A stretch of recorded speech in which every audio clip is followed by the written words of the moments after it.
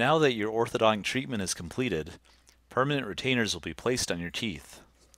A permanent retainer is a small wire that is glued behind the back of the front teeth.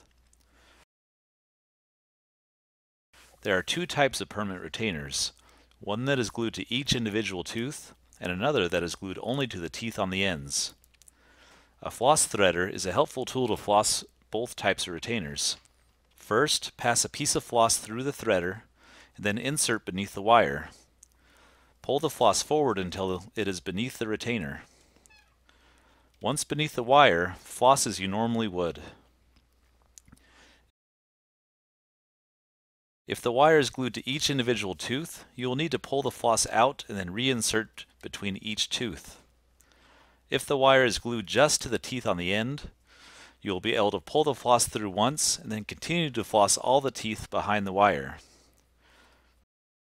Make sure to floss beneath your retainer every day. With practice, this will become quick and easy. Congratulations again on completing your orthodontic treatment.